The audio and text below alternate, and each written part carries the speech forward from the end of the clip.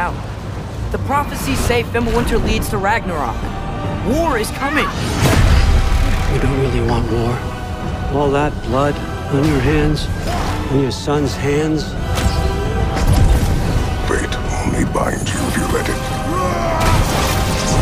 We will make our own destiny. In regards to VFX for Kratos, I think what the players really love is the powerfulness of it. When you are playing as Kratos, you really do feel like the god of war. And moving into Ragnarok, we want to really make something bigger, make it stronger, make it more of a spectacle. You want them to be like, oh my gosh, I didn't know that the Blades of Chaos could get even better, but look at that.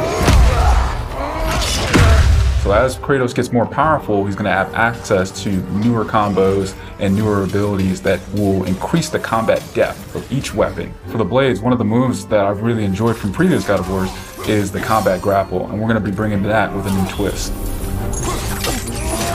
I'm very excited for players to try the blade grapple traversal moves. That brings so much more speed into the movement and the dynamic feel to it. One of the ways we've expanded Kratos combat this time around is we've given more utility and choice to the shield loadout. If you are a parry person, you could really go for a shield that gears towards parrying. If you're a big blocker, then you could choose a shield that will really match your playstyle. One new mechanic or element that I'm really excited about is these combo finishers. Building up the stun meter this time around is going to lead to different ways to basically decapitate the enemy. You're going to be able to choose, which weapon you want to have when you kill a guy. Another feature that we've added for Kratos is his new pre-fall attacks. You could jump off a ledge, and if there's an enemy below you, you could slam down on him. There's such an emphasis on verticality in some of these fights that it's super engaging. And as Kratos, now that you have so much mobility and that you can also take advantage of that verticality, I think it just adds such another interesting layer to a fight.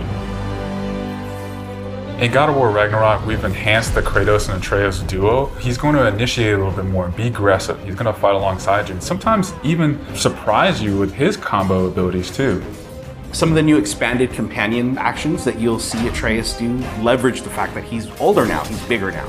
And he's different from Kratos, so his magic has a different flavor.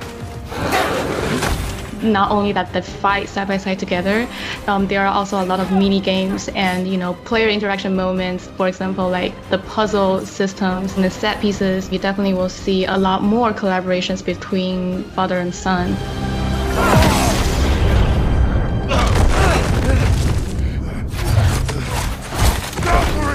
Odin must have sent them! There's so much that goes into building a big set piece.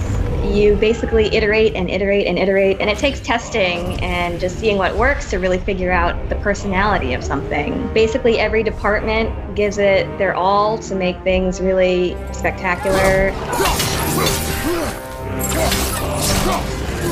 There were a lot of different times that I would look back at God of War games just through the ages. Before 2018, there were so many amazing, huge boss fights and set pieces that it was a huge inspiration for me on my time on this project. For the All-Father! We'll make our own destiny. PlayStation